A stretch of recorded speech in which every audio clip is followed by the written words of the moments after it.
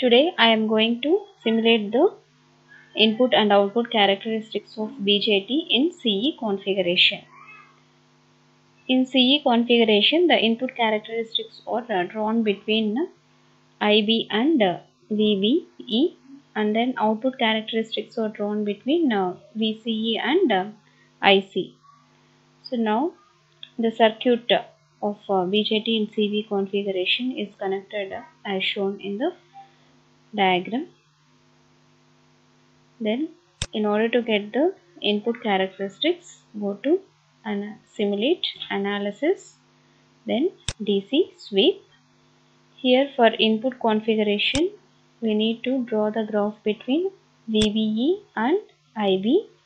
So we will select the source V1 as a primary source, and then it resembles like a normal forward biased PN junction diode. So we will vary the start and stop values from 0 to 1 in steps of 0.1, and then in the second source we will choose this V2 value, that is a VCB.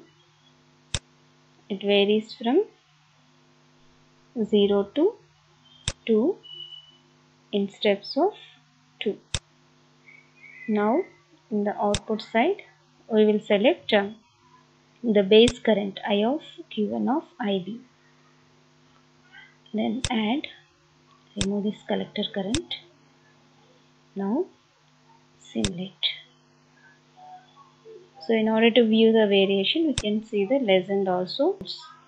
This is the input characteristics of BJT in CE configuration. So next, in order to simulate the output characteristics, we can go to simulate analysis and then go to DC sweep. Here the output characteristics are drawn between VCE and IC. So we need to select the primary source as V2 here, this one V2. So it should be varied from 0 to 30 volts with the increment of 2 volts. Then in the second source we need to select as V1. So here this one is varied from 2 to 6 in steps of 2. Now the output is collector current. Remove the base current here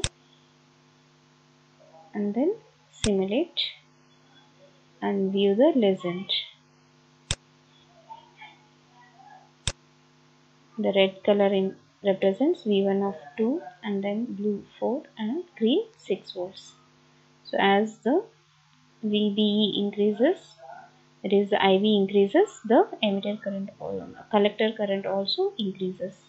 This is the output characteristics of BJT under CE configuration.